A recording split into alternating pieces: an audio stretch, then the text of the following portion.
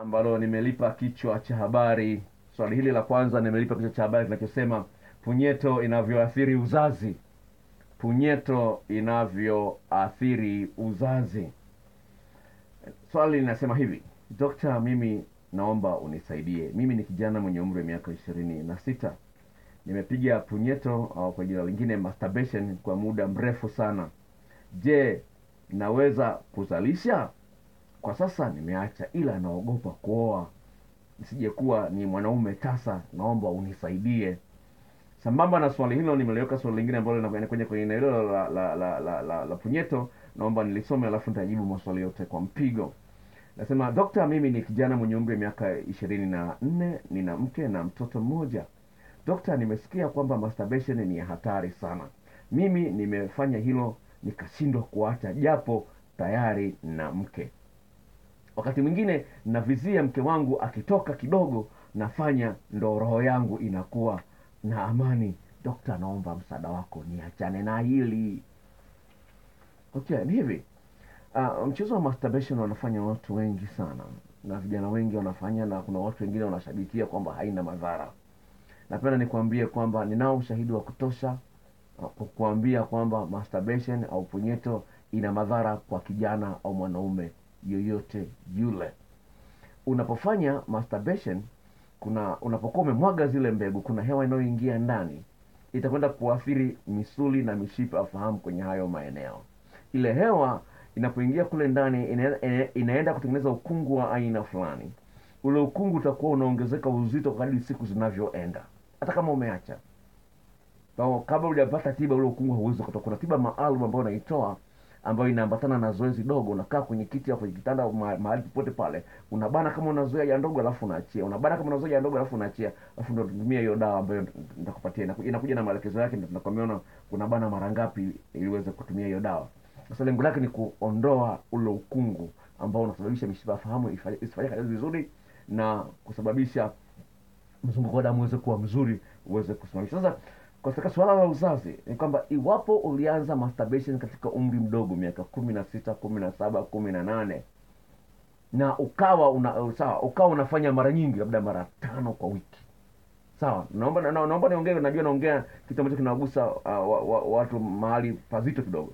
Ni kwamba iwapo ulianza kwenye umri mdogo alafu ukawa unafanya mara nyingi, uwezekano wa kuwa tasa ni mkubwa.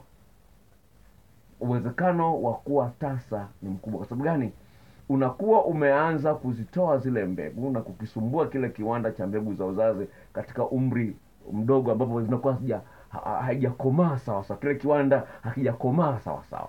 Uwezekano wa kuwa tasa unakuwepo, na vile vile utapata tatizo la kuwahi kumaliza.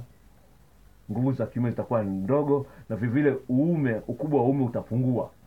Unaweza ukawa na kiumbe kidogo na uume mdogo kutokana na mchezo huo wa masturbation vile vile. Tuingie kwenye upande huyu wa mtu ambaye yuko ndani ya ndoa lakini ameshindwa kuacha. Ni hivi, mwanaume anapokuwa anafanya masturbation anatumia mkono wake. Kwa hiyo ana control, anatawala pressure, nguvu inayotumika pale. Sasa unapofanya mapenzi na mkeo, hupati msuguano kama ule ulikuwa unaupata wakati unafanya masturbation. Kwa hiyo utajikuta kwamba unapata raha sana unapofanya masturbation kuliko unapofanya mapenzi na mkeo, na ndio hali hiyo imekukuta wewe. Kwa hiyo kuna mambo mawili ya kukusaidia. Sawa?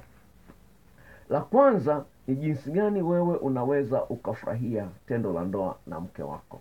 Una maelekezo maalum ambayo unapaswa kuyafanya. La pili ni jinsi gani wewe unaweza ukaacha. Lakini itakuwa ni rahisi kwa wewe kuacha iwapo utaweza kupata raha ya kiwango kile kile kwa mke uliye naye. Kwa hiyo basi, unachopaswa kufanya ni kuangalia mkao gani utakuletea wewe msuguano mkubwa. Lakini la pili vile vile ni jinsi gani unaweza kumfanya mke wako, sawa, akusaidie upate msuguano mkubwa. Sawa, kwa mfano mwanamke anapokuwa amebana mapaja yake vizuri, kwa hiyo unaingiza kiumbe chako alafu unamwambia mwanamke abane mapaja yake au miguu yake, inakuletea msuguano mkubwa. Utaweza kumaliza kwa mshindo mkubwa sana. Na hii ndio mchezo huu wa masturbation, punyeto, ndio huu ambao umepelekea wanaume wengine kutamani kutembea kinyume na maumbile na wake zao. kwa sababu eneo lile la kinyume na maumbile lina mbano mkubwa. Ni swala hilo hilo ambalo linasababisha wanaume wengi wapendelee kunyonywa na wake zao. Sasa unaweza kuona jinsi gani mchezo huo unaleta matatizo katika maeneo mbali mbali. Kwa hiyo utakuta mwanaume analazimisha mke wake amnyonye, wakati mwanamke mwingine mara nyingine hataki au hapendelei. Vitu kama hivyo vipo, sawa, japokuwa hakuna madhara iwapo utakuwa mwaminifu kwa mtu mmoja, sawa, lakini kutakuwepo na madhara kama utakuwa unanyonya wanaume wengi, kuna madhara. Lakini kama mwanaume uliye naye ni mmoja, hakuna madhara. Inazungumza kitu ambacho kimethibitishwa kisayansi. Kwa hiyo ni eneo ambalo linapaswa lifanywe kazi. Kwa hiyo kama una matatizo hayo ya nguvu za kiume au kiumbe chako kidogo, tuwasiliane nayo dawa ambayo inaweza kuletea mabadiliko ya kudumu katika maeneo hayo. Okay, niingia kwenye swali lingine.